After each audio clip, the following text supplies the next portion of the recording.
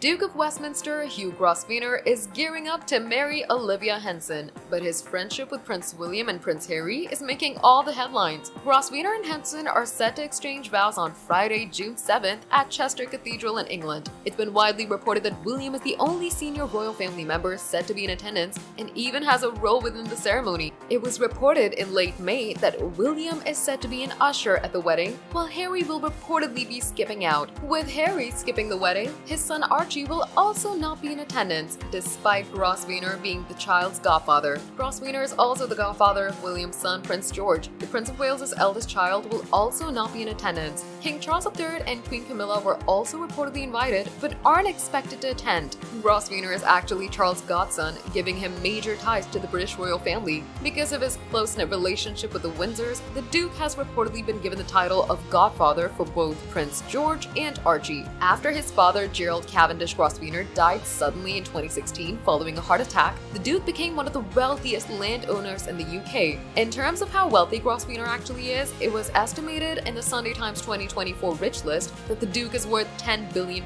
He was number 14 on the list overall and the wealthiest person under 40.